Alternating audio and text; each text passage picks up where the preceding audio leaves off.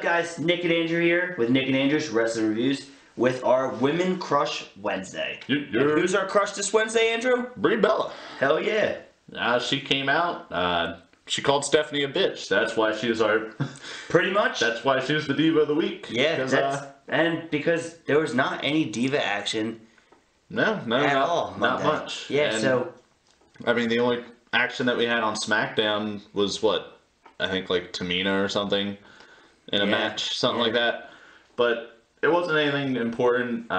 Brie was kind of the only important one. She got a title match on Raw. And she escaped from getting kidnapped from Kane, even after her being stupid, going back in a ring with Kane. Yeah. But Brie's our only Diva to talk about this week, because, I mean, terrible. She's pretty much the only one who did anything. Yes. I mean, besides Paige, but she's always our Diva of the week. Yeah. So. And Tamina. That's it. So, but this is our episode of Women Crush Wednesdays. Brie Bella, keep on doing what you do, girl. And sorry we're so terrible. Yeah. It's like the WWE this week. Yeah. Leave a like. We're not.